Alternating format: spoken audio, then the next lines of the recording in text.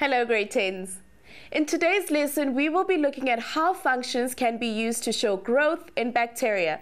Let's join Dylan as he explains this. Unless treated, specific bacteria grow at the unusual rate shown in this graph. This function is also nonlinear. Because the bacteria grow continuously, in other words all the time, the function is continuous and the graph is a solid line. The number of bacteria is dependent on the time in which they have been allowed to grow. As time increases, the number of bacteria increases, so this is an increasing function. Let's analyze the growth of bacteria here on an accurate graph. After 3 seconds, what is the number of bacteria? Well, you need to look at the corresponding output value.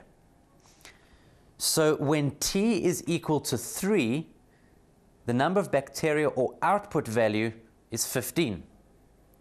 Now, if the number of bacteria or output value is 35, we can see that the corresponding input value is 5.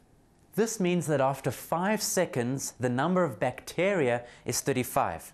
Now, clearly, the graph is not a straight line, and so the formula is not linear. Now, let's investigate this by looking at a table of values. As before, we will consider when the input values are changed by 1 unit to see what effect this has on the output values. So here is a table of my input and corresponding output values of the graph that I've just seen. Notice though that the number of bacteria is never 0, so this has been left out. Now, for the first unit change in the input values, we can see that the output changes by 3 to 8, it changes by 5 units. The next unit change in the input values results in a change from 8 to 15 in the output values, in other words, a change of 7. The next unit change in the input values results in a change from 15 to 24 in the output values, in other words, a change of 9. And the last unit change in the input values makes the output change from 24 to 35. In other words, there's a change there of 11 units. Did you notice a pattern? The changes were not constant, but they did form a sequence. Let's have a look at how the changes changed. So we're looking at the pattern in these numbers. Remember, these numbers represent the rate of change of this function. And we can see that the change between 5 and 7 is 2 units. Again, the change between 7 and 9 is 2 units. And lastly, the change between 9 and 11 is again 2 units. So what have we just seen? Well, we saw that the rate of change of this function was not constant. But when we had a look at the rate of change of the rate of change, we saw that it was constant. It was always 2. In this situation, the formula is said to be quadratic, and the graph representing the formula, we call that graph a parabola. For the growth of bacteria, we would not consider negative time values. But this is what the entire graph looks like if we zoom out. Now remember, a quadratic expression is an expression where one of the terms is the square of the independent variable. And you have been dealing with many examples of quadratic expressions already in your maths career. Here's an example. If you factorize x squared minus 2x minus 3, you'd be dealing with a quadratic expression. Now let's use this clue about quadratics to see if we can find this relationship. I'm going to call the function f, and I'm going to use f of t because it's a function that is based on time. It's a function of time, in other words, t. When t is equal to 1, the number of bacteria is equal to 3. In other words, f of 1 is equal to 3. When time is equal to 2, the number of bacteria rises to 8. In other words, f of 2 is equal to 8. When the input is 2, the output is 8. Input 2, output 8. When t is 3, f of 3 is equal to 15. And lastly, f of an input value of 4 is equal to 24. The fact that this is a quadratic function means that to find the output values, I need to square the input values. So I'm going to do just that. I'm going to take each input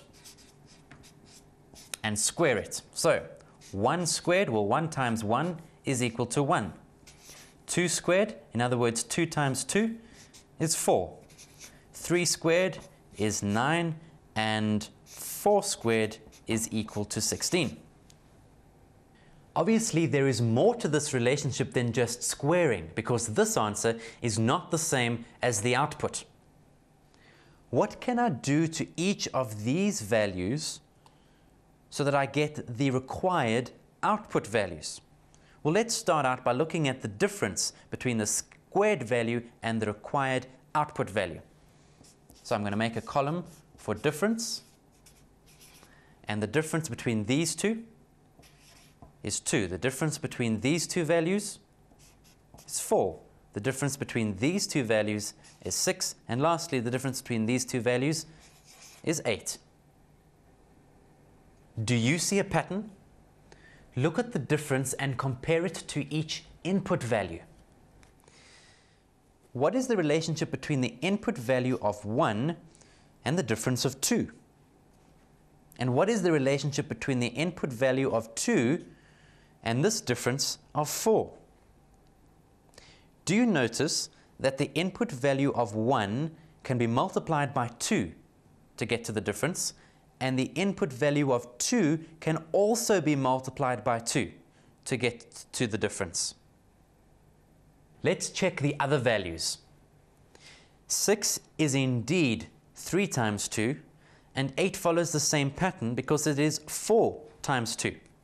So in each case, this answer here for the difference is given by the input value multiplied by 2. Input value multiplied by 2, input multiplied by 2, and lastly, input multiplied by 2. So as a summary, we can see that the output value, in this case 24, is generated by the input, which is t squared, and then we need to add 2 times the input t. Now let's write the formula down nice and clearly. The output is equal to the input squared plus 2 times the input.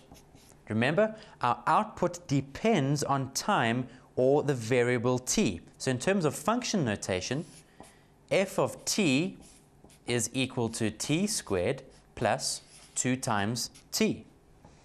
Now, to make sure that this formula is correct, I'm going to calculate what the output value is when my input is 5. So now, f of 5 will equal to 5 squared plus 2 times 5, which is equal to 25 plus 10. Therefore, f of 5 is equal to 35. Luckily, this corresponds with the value we saw on the graph, so we know that the formula is correct. Let's recap.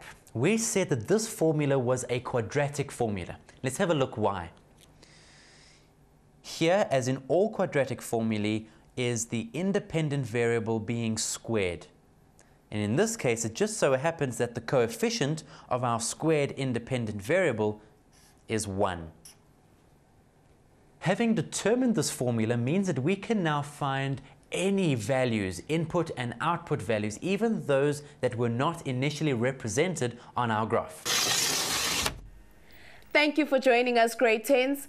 Remember to watch the functions task video where you will find more questions on functions. You can also find more information on our website www.mindset.co.za/learn. Goodbye.